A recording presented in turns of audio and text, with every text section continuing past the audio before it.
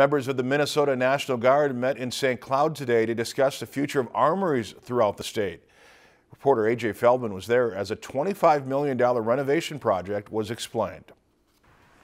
National Guard armories throughout the state of Minnesota are in need of repairs and improvements. As good Minnesota common sense tells us, when the roof leaks, you need to fix it. The upgrades are a part of Governor Mark Dayton's $1.5 billion bonding proposal. A key part of the need to do this is that these are local projects. This is local work that needs to get done, and this is work that impacts safety. It impacts communities that these facilities serve.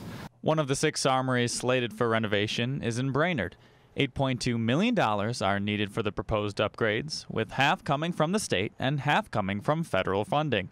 The building's old age means that essential repairs are needed, adding insulation, removing the HVAC system, and complying with current health standards. We're going to be going into it, doing asbestos mediation and mitigation, so there were still things like ceiling tiles and floor tiles back when I was constructed that had asbestos backing and material, so we'll do asbestos remediation on that.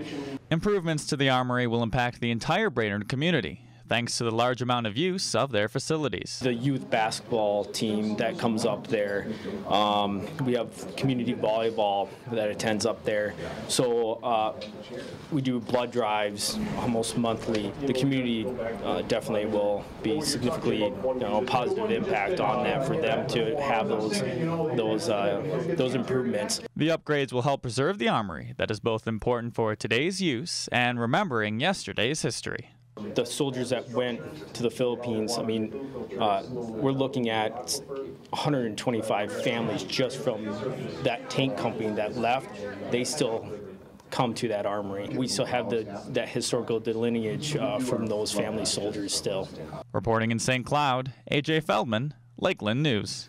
The proposed renovations would begin in the summer of 2020 and take 18 months to complete. If you enjoyed this segment of Lakeland News, please consider making a tax-deductible contribution to Lakeland PBS.